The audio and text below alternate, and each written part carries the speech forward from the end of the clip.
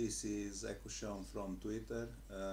So today we're going to talk about extracting DLLs and EXEs from the ps4 binaries and also the ps5 binaries. So tools that we will need. First we will need dll.sprx. We can find it here, the latest release. We're going to download it.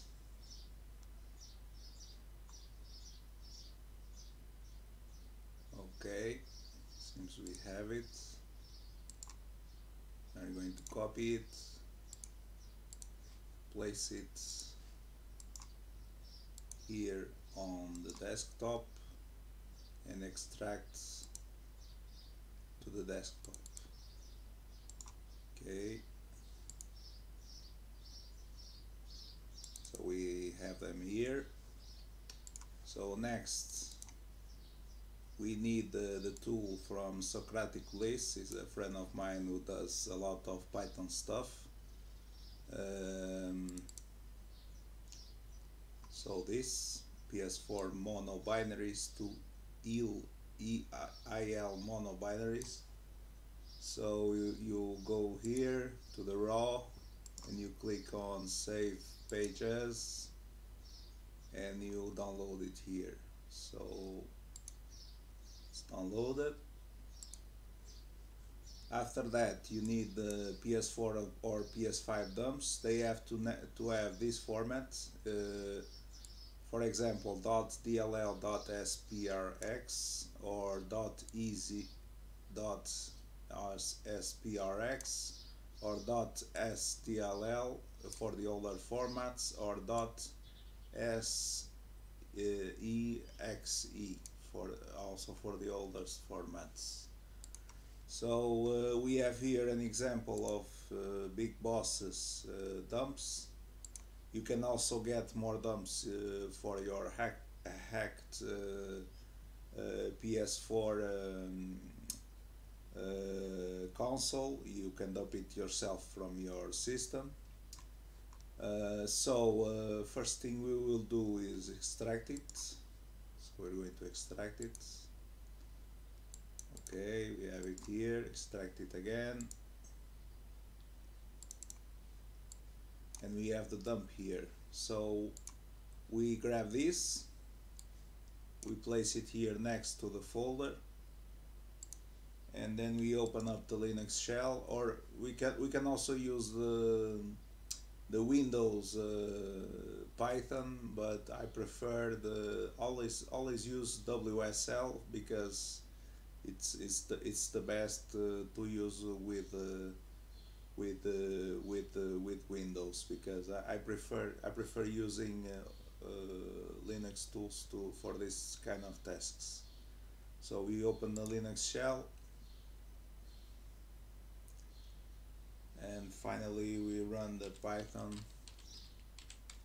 3 ps4 mono tool, and it will parse all the .dll.sprx, because Big Boss only dumped those. They are the only ps5 modules that you can dump for now that contain mono binaries. So you go here to the dump, it's parsed, so we have some DLLs and we also have .dll.sprx. So they are already sorted by type. So we go here, and we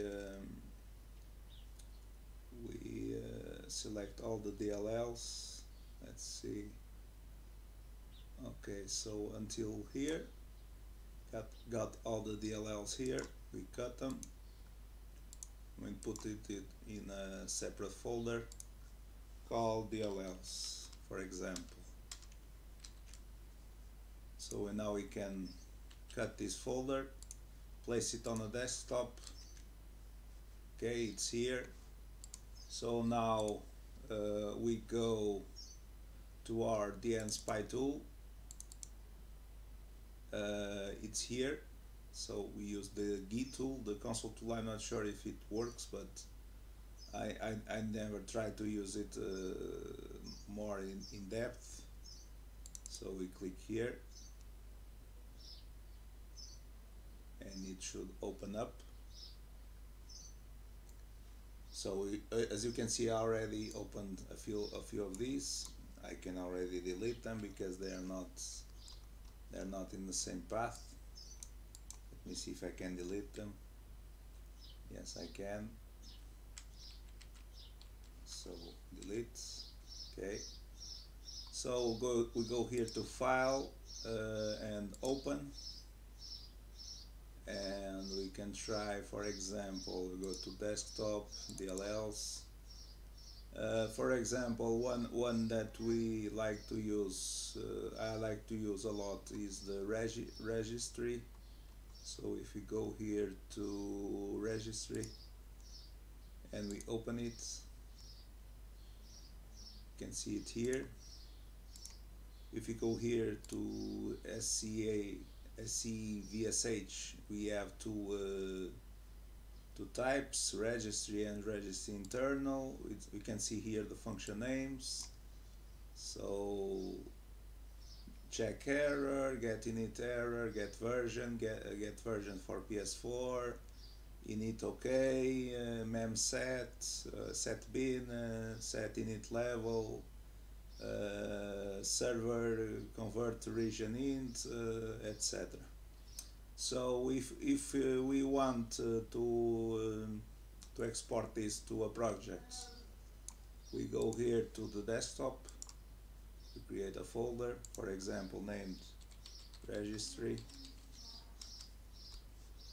and we go here, right click, no, it's not right click, we have to select it, and we click on File, Export to Project. The folder will be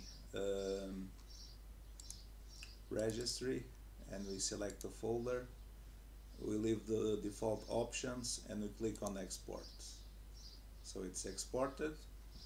We can now close here and we go to registry, go here to SCVSH registry, and you can see here the registry entries. We go here and you can see a lot of entries. For example, let's see, if we want something simple to use, like for example IDE mode,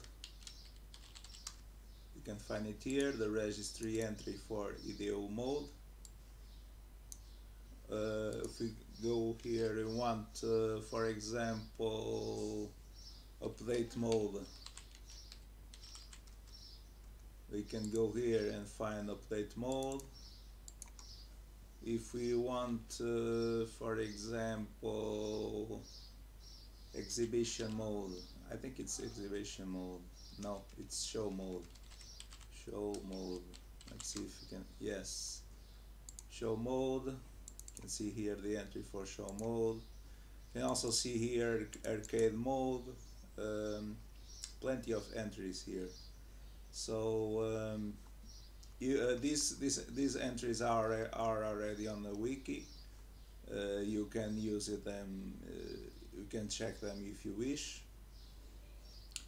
This is useful for reverse engineering, so if you want to know what a function does, you can analyze from these entries. It's also easier because since these are mono applications and libraries, you can decompile them pretty easily. They have no obfuscation whatsoever, so you can just decompile at will.